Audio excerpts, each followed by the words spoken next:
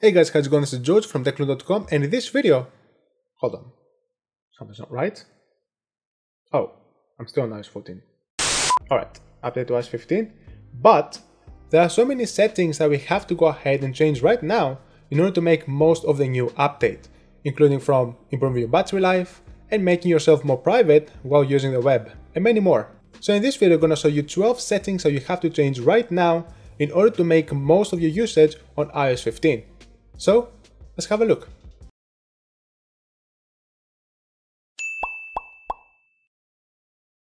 Alright guys, so during my research period, I found that iOS 15 was very focused on privacy, so there are a lot of features which can actually make you more private while using the internet, which I can say finally because right now we're being more aware of our exposure on the web, which comes to the very first setting that you guys have to go ahead and change right now, if not change by default.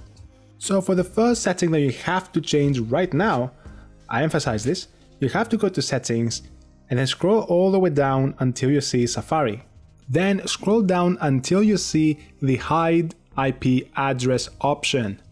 And make sure you choose from trackers, which means that all of your activity while using Safari and only Safari will be anonymous. So websites, whether they have Google Analytics or any other third-party software in order to track your activity on how you use a website, how you navigate through the website, will be disabled. They won't be able to track you, they won't be able to collect data from your IP address, which basically makes you anonymous and private. And speaking of privacy, we also want to be private while reading emails. So what we want to do is to go all the way back and instead choose Mail. And here, go on where it says Privacy Protection. From here, make sure Protect Email Activity is turned on, which, similar to Safari, is gonna make your activity while reading emails private as well. So for example, let's say that I send you an email, a spam email, and you open it, and I have a signature in it, so I will be able to understand whether you have read the email or not. And basically, I'll be able to track you whether you have clicked on the link or not. Well, if you have turned on this option, then forget about it, because there's no way, me personally, to be able to tell whether you have done any of these actions on your end, which is definitely a very cool feature because I use emails a lot and I don't want people to be able to tell whether I have read their emails or not. While right now we're more anonymous while using the web, we want to also prevent any unauthorized access to our accounts. To do this, we need to enable two-factor authentication whenever possible. Again, on settings, go to passwords, then choose an account which you want to set up two-factor authentication. And here you'll see all the information, your login name, your password, and some recommendations regarding to make your account more secure. From here, go to the website where you have created the account and find the two-factor authentication settings. Enable them, and usually they're going to have a setup key or they're going to have a QR code.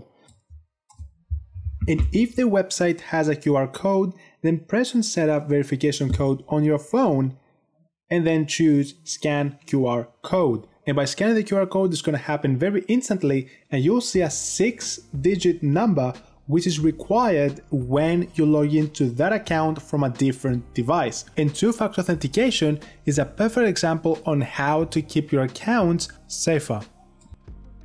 In keeping up with the pace of privacy, you have noticed that some apps are asking you whether you would like them to track your activity. However, due to our concerns, we don't want anyone to track us anymore. So go back to settings and this time go to privacy. Go to tracking, and here you'll see all the apps which you have allowed them to track your activity. So for example, here I have Facebook, Instagram, Twitter, which are tracking the way I'm using them. So what I can do, I can either disable them one by one, or what I can do is to disable allow apps to request to track. And this is going to prevent apps to even ask you whether you want them to track your activity. So in case we're worried about Facebook tracking your personal information and how you use the app, then not anymore, because this option is going to prevent this from happening. If you're a big fan of having the longest battery possible in your phone, I mean, who doesn't? Then you gotta go ahead and change this setting right now. So on the settings, go on privacy, location services, system services, and here scroll down until you see significant locations. you may need to enter your Face ID or whatever and disable it. Now, this is not really a concern about your privacy, but for preserving your battery life. Now, you don't really need your iPhone to track you where you go, where you travel, stuff like that, and keep a log of all the locations that you have been to. So you can very well disable this option so you can save some juice. Then go back to system services and disable any option that you don't need. So for example, I don't use Apple Pay, so I'm going to disable that. I don't really need compass calibration turned on, so I'm going to disable this as well. Device management, HomeKit, system customization, iPhone analytics, routing and traffic. So to be honest, you don't really need many of these options turned on because they are actually consuming a lot of battery life. You can very well go ahead and turn off more of these options, but I always highly encourage you to keep Find My iPhone turned on. So that way your iPhone will be detected by you through your iCloud account in case you lose it. And speaking of battery life, I've found more settings that you need to change right now in order to make your battery life last longer on your iPhone.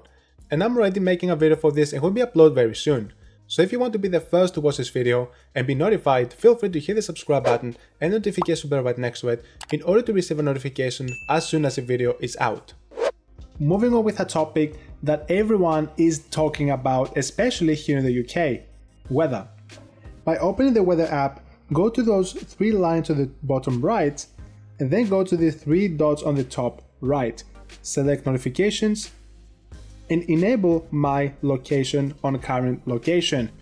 This will allow the weather app to send you a notification when rain or snow is starting or stopping. So this is perfect in case you're going out and you receive this notification, so you can change your plans immediately in order to prevent yourself from getting caught by rain on your way. You can go ahead and enable this feature for more of your locations, but you're going to be receiving notifications for all of those locations, so be sure to use this feature wisely. Next up, in case you're bombarded with so many notifications, you're going to love this feature. So by going to settings, go to notifications and go to scheduled summary. Enable this, and if you're doing this for the first time, iOS 15 is gonna guide you through this feature, but if not, then this feature simply is gonna collect all the notifications from apps that you don't want to receive notifications from immediately and show them at a specified time. So for example, in my case, as you can see, I have one summary where all the notifications from apps that I have enabled down here, they will be sent to me on 1 PM every day. And these apps include WhatsApp, Amazon, Books, FaceTime, Find My, Home, Maps, so everything that I don't want to see right away. And in case you want the notifications to be sent to you on another time as well, you can go and tap on this plus button and choose a different time for the second summary. So in my case, I finish with my work daily at 10 PM, so this is just before I get to sleep, so this is a perfect time for me to see my notifications. And 1 PM, if you're wondering, this is the time where I have my lunch, so this is also a perfect time for me to also see any non-urgent notifications which were sent to me during my morning working schedule. Next up, also outside settings, I'm sure you have noticed that the search bar on Safari is no longer on the top but on the bottom, and I'm sure you have tried to look for the search bar before you realize that it was actually on the bottom. But if you don't like it on the bottom, then you can always bring it up. So you go to Safari, you go to those two A's on the bottom left, and then choose Show Top Address Bar. But if you do that, you're gonna lose the ability to swipe to the left or right tab. So simply it's not gonna be possible even if you swipe it on the top. So if it's something that you got used to it, swiping to the left or the right, you can always go ahead and put it back down by pressing on those two little A's on the top left, and then press on Show Bottom Bar. I personally managed to get used to the bar being on the bottom because I use the beta version of iOS 15. But if you haven't, then I encourage you to give it another shot because it's a lot more convenient to swipe from the left to the right to switch tab, especially if you have so many tabs open on your phone. Were you ever playing your favorite game and then suddenly someone sends you a message and basically you lose and you start all over again? Yes, that happens to me a lot. Or while shooting a video, because I like shooting my videos on my iPhone, then someone may call me during that time, and as you know, I get distracted. The good news is that you can actually enable automatically Do Not Disturb while using specific apps. And the way to do this is to go to settings again, go to focus, go to do not disturb, and then on the bottom, choose add schedule or automation. Then go to app and choose the app which will automatically enable do not disturb. So I'm going to choose camera in my case. And then if I close settings and go back to camera, you'll notice that do not disturb has been enabled, as you can see on the very top. I really like this feature because it gives us the ability to do this even when you are in a specific location. So go back to add schedule or automation, location, and you can search an address to choose. So you can choose your work address. So if you're working on an office, you can choose that. And then when you arrive to the office, do not disturb will be automatically turned on. And when you leave the office, again, do not disturb will be turned off. How cool is that? Next up, while you're using multiple apps on your phone, they will eventually ask you to allow your microphone and stuff like that, basically track what you are doing. And it would be very convenient if you could have a weekly report telling you exactly which apps have been tracking you and how. To do this extremely easy is to go to settings, go to privacy, and scroll all the way down and go to record app activity. Enable this option, and this feature is going to save a 7-day summary of when apps are accessing your data. And by the way, you can always go ahead and save the app activity, and this is going to be saved as a file. And unfortunately, as this feature is not completed yet, in the future you'll be seeing the activity just below save app activity in a format which is very easy for you to read. If you're a heavy app user and you jump from app to use, you'll notice that some apps may have different defaults. So one app may display the letters larger in a text compared to another app, or some apps may not have dark mode at all. And you would like to use dark mode anyways. So head over to settings, go to accessibility, scroll all the way down to per app settings. And here you can go to add app and choose an app that you would like to set some defaults. In this example, we're going to choose Amazon. Then tap cancel, go to Amazon and tap on smart invert. Tap on, and if you go now to the Amazon app, you'll notice that it's actually pretty similar to dark mode. And you can touch other settings such as increasing the text. So for example, I can go back and go to Twitter and then choose a larger text. So I can increase the slide up, and if I go on Twitter, you'll notice that the text is actually presented way larger. However, please keep this in mind that not every setting is work for every app. For example, for YouTube, larger text doesn't work, and for Amazon, also larger text doesn't work. But I thought of including this setting because I think there is a big potential in the future which will allow you even more customization on the basic settings of your apps. This is what I believe, but I hope it's gonna come true. And moving on to the last one, we love our control center. It's very easy to use and it has many settings which we want to use on the go instead of going to settings and doing all these steps. But as you can see, mine, it doesn't have all the settings that I want.